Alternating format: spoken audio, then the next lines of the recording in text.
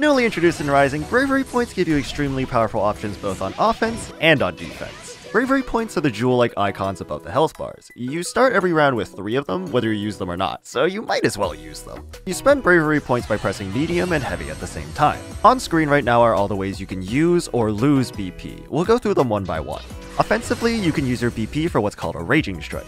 When used outside of a combo, Raging Strike acts as a guard break. That is to say, it's completely unblockable. Mid-screen on its own, Raging Strike doesn't really do much. It just kinda pushes your opponent away. However, on hit, you can press Raging Strike again to spend 25 meter and follow up your Raging Strike. This leaves your opponent crumpled, where you can get a full combo basically doing anything you want. Obviously, this means that avoiding Raging Strike is very important on defense. While very powerful, Raging Strike does have a very flashy animation and a pretty long startup, so you can always just punch your opponent out of it. You can also grab your opponent on startup. An option like jump can work, but you're risking a lot by doing that, so I don't recommend it. And backdashes will get caught.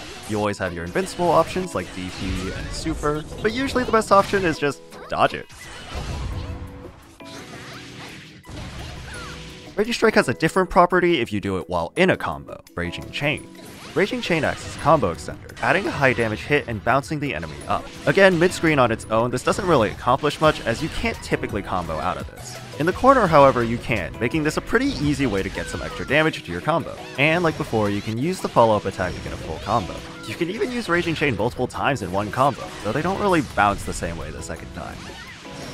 It's important to remember that if you get hit by a Raging Strike, you do lose a Bravery Point. This doesn't apply to Raging Chain, thankfully. Bravery Points can be used on defense as well. Pressing medium and heavy while in block stun gives you Brave Counter, pushing your opponent away from you. Be careful when you use Brave Counter because if you're not in block stun, you will just get a Raging Strike.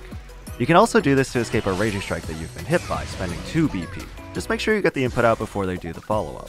Last thing is supers. When you hit your opponent with a Skybound art, you take one of their Bravery Points and you gain 1 back.